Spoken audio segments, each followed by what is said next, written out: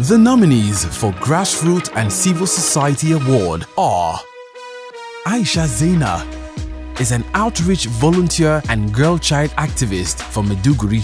She is a community outreach specialist with Future Prowess Islamic Foundation that provides education and hope to the less privileged, displaced, marginalized kids in the state.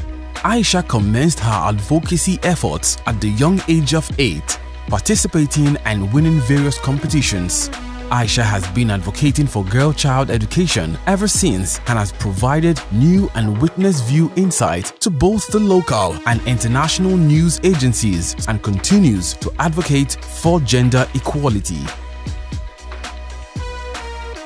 Bukola Bamiduro, the creative director of Trash to Wealth and founder of Caris and Elias Hand of Hope Foundation, is a woman's economic advocate. She has secured over $700,000 in grants and have empowered over 6,500 women and 1,453 girls passionate about the environment. She has taught women how to recycle over 10,000 plastics and 88 discarded tires to innovative and beautiful pieces of furniture. She continues to accept opportunities to share solutions to advance the global agenda to get more women out of poverty.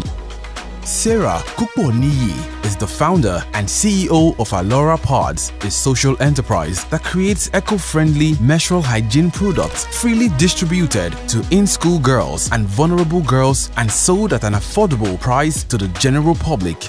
Sarah's work has shown the intricate links between period poverty, climate, sexual health, and gender equality. Over 15,000 units of Alora Pods have been produced and distributed and created job opportunities for women and young people.